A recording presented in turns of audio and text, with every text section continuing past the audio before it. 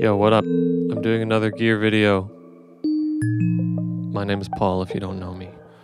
I got some new gear. It's in this box. I'm gonna open it. This is the Okay Lowstepper. It's the first module from a new company. I know the guy that makes them. I mean, I don't know him well or anything, but I know him, and I hope he does well. So yeah, I'm just making this because I want somebody to make a demo of this so we can see what it does. And what does it do? According to the panel, it's a dual phase modulation LFO, which means it's an LFO. Let me put it in the case. I'm gonna need to make room for it.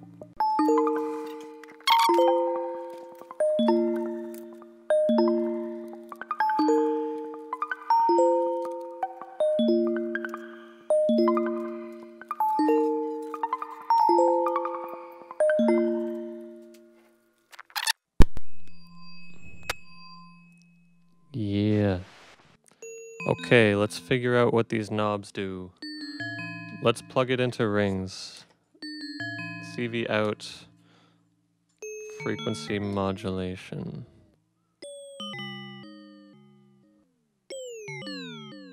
Okay, so that's a like ramp wave, down ramp.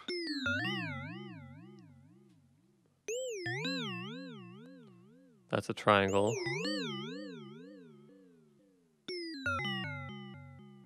That's a square. Okay, so morph is changing from square to ramp to triangle.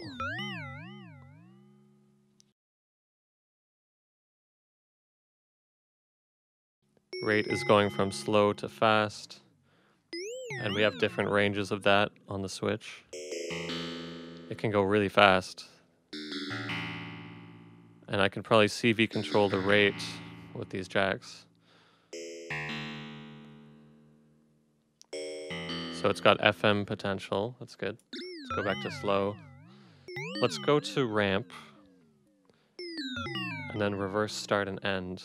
Do we get an up ramp? Yes. So if we're doing a square, then the start and end will sort of control the pulse width.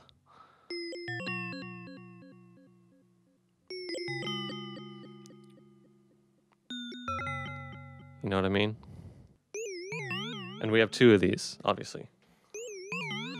Let's plug in the other one. Position. Let's try. Oh yeah.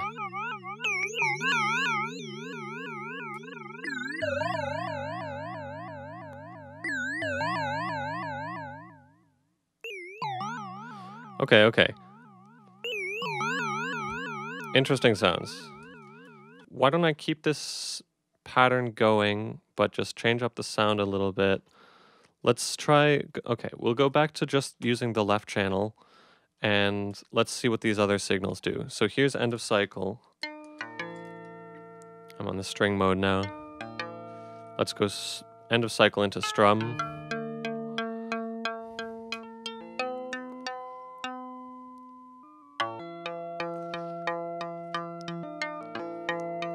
What if we used CV out of the second channel to control the rate of the first channel?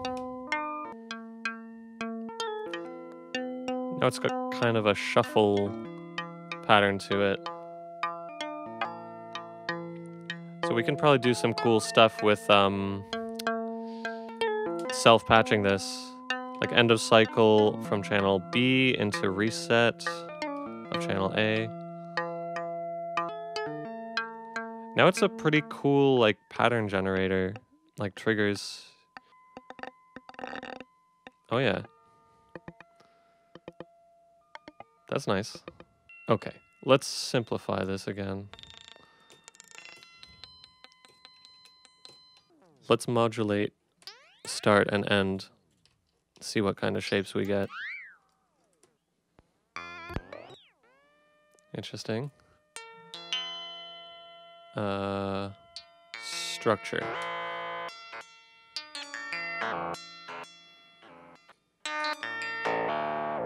Okay. So that's interesting. Now I'm gonna plug a clock into the sync input. Let's see.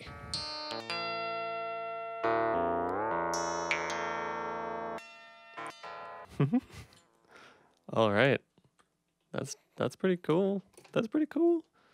Let me try pushing it harder. Like, can we get it?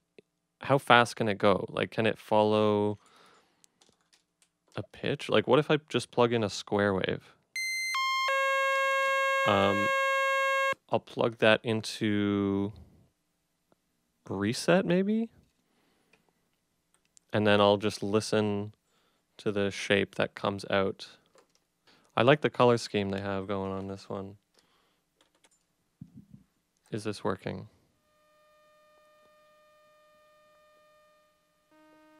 Do I have to? Oh yeah, flip that to fast. Now that controls sort of wave shape. Oh.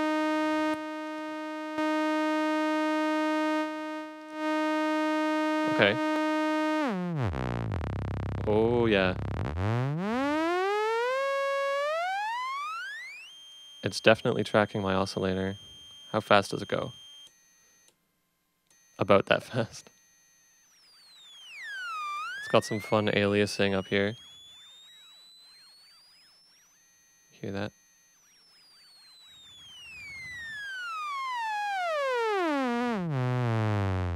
Sequence the master oscillator.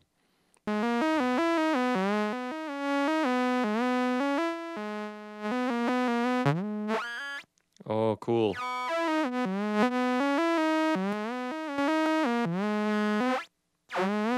Yeah, these are nice, like, pulse width kind of syncy sounds. Let's go start modulate.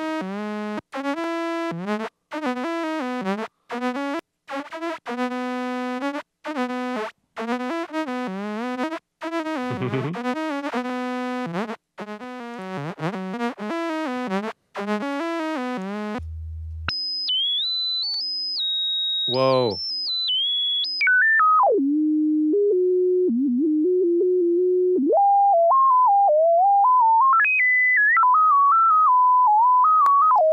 So you get totally different sounds if you plug your sequenced square wave into sync or reset.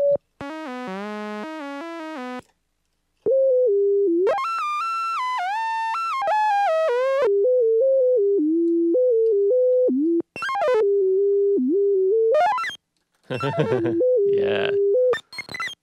Wow, I did not expect to hear that. Okay, I'm gonna put effects on that.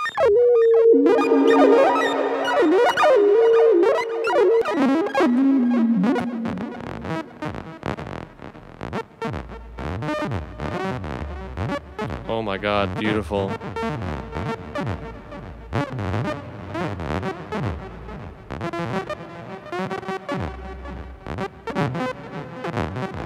Wow, I'm glad I was recording. That's dope. What else should we try? What if we run like more complex audio into it? Let's run this sample into it. 'Cause why not? Play. Ooh, okay.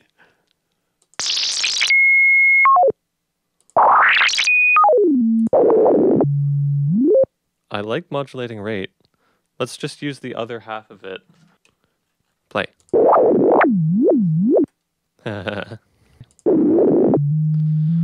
What if I just plug this sequence straight into that? Like the same sequence I was just plugging into that oscillator. I'll try this on here without the normal audio going in. Just speed this up.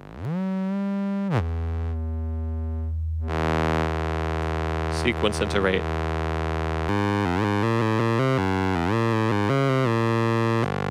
Yeah, you know what? I don't think that's in tune. Call me crazy. So it's cool, like, as a sort of distortion.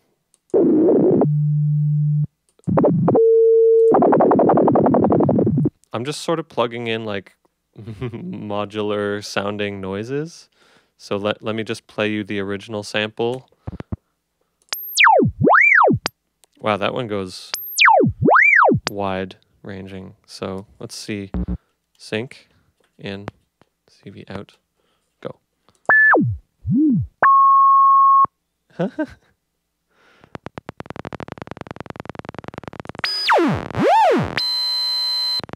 Cool. How about this? Reset.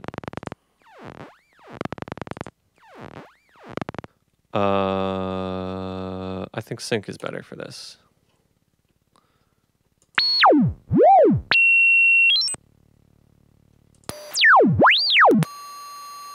I have an idea.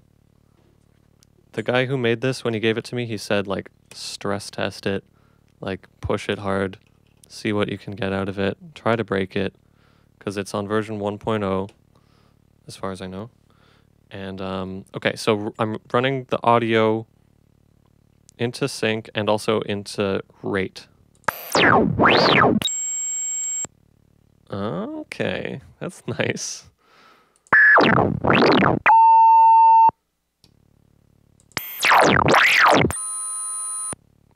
Very special dial-up kind of noises here. I'm loving this as like an audio thing. I didn't realize, like, you know, I thought it was supposed to be for modulation and stuff. But it sounds so good at audio. So I might actually just run it into this filter. Let's just use channel 2 to control the filter.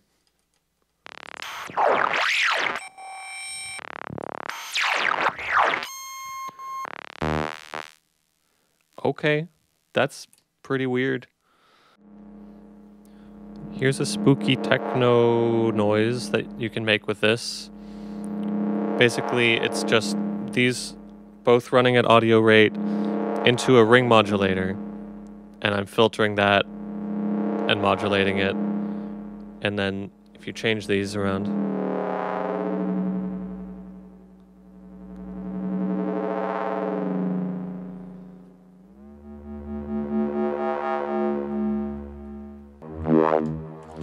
let's do the square wave thing again. Square into sync. This will be worth it. Here I'm going to put a fast square wave that's being sequenced. Whoa.